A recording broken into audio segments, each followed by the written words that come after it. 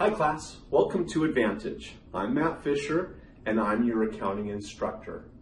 Today we're going over the financial statements and the trial balance. First, we need to prepare a trial balance to be used in preparing financial statements.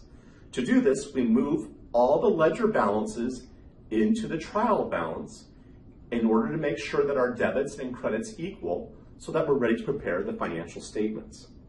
With the help of computer programs, this step is very easy. The next slide shows an example of moving these balances from a couple of ledgers into the trial balance. We'll be using ledger balances from our transactions in previous videos. Okay, let's get started. You can see we have an accounts payable ledger with a $1,000 credit balance. We move this credit balance into the trial balance on the right side of your screen. We would do this for every ledger account balance. In other words, we would take the ending balance in every ledger and move it over into the trial balance. You can also see, as another example, the revenue ledger with an ending credit balance of $7,000. We would move this balance over into the trial balance. Once all the balances are moved into the trial balance, we will total the debits and credits, and they should be equal. Now that we're comfortable that our trial balance is in balance, we can begin to prepare our financial statements. On this slide, you see the trial balance once again, and now we're going to prepare an income statement. It's the first financial statement we prepare, and in a minute you will see why. An income statement calculates the net income or profit for the business for a certain time period. An income statement in general includes revenues minus the expenses.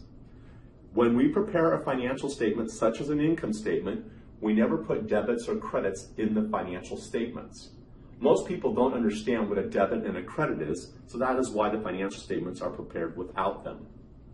Now we move revenue balance over into our income statement, and we also move the expense balance into the income statement. Now we subtract the total expenses from the total revenues to get our net income. This is the profit that the business earned over a certain time period, such as a month or a year. In our income statement, we only have one revenue and only one expense.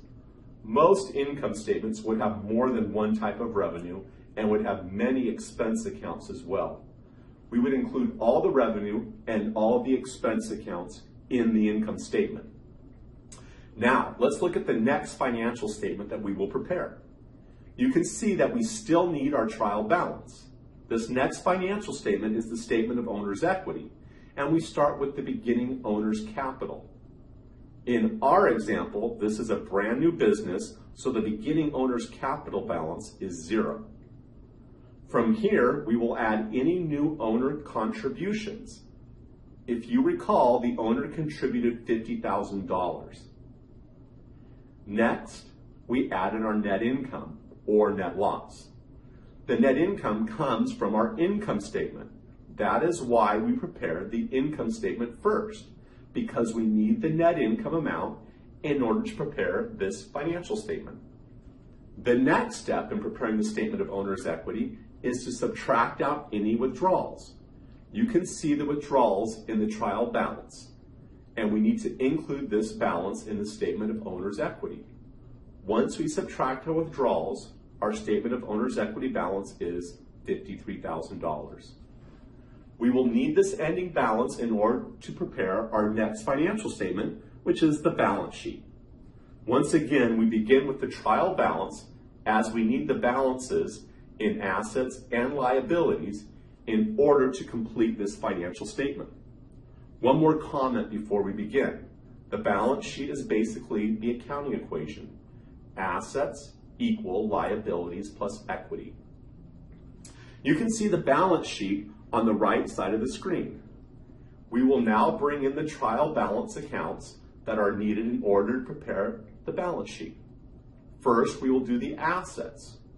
You can see cash is $47,000 in the trial balance, and we'll move that over into our balance sheet, as well as supplies, accounts receivable, and equipment.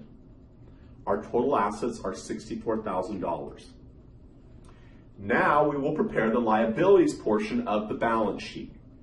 You will recall that liabilities are what the business owes.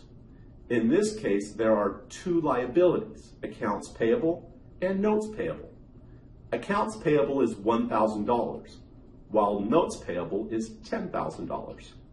We include these amounts in our liability section of our balance sheet. Finally, we will prepare our equity section. We previously prepared the statement of owner's equity, which showed the ending capital balance for our owner. This balance was $53,000, and we will include that balance in our equity section of our balance sheet.